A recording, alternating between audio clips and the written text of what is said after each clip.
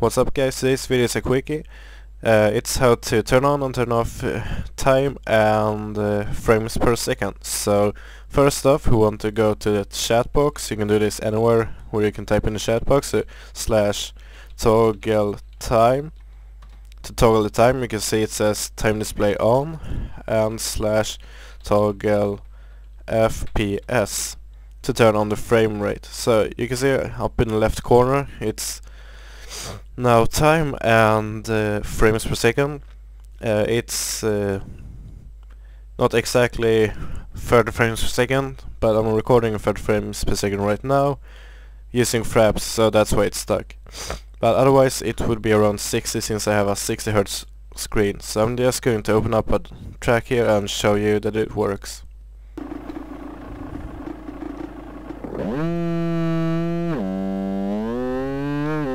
So as you can see up in the left corner, you can see that the frames is rolling about 30 frames per second since I'm using fraps to record, and time is also rolling as long as I am going with the game. So I hope you enjoyed this tutorial and learned something from it, since that was the point. So right now just go and do something else. So that's how to turn on and off timing and frames per second. So, and to turn it off, it's the same thing.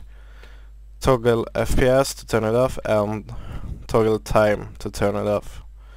Slash toggle FPS slash toggle time. So that's how to do it. It's really simple. I hope you enjoyed this video and have a great day.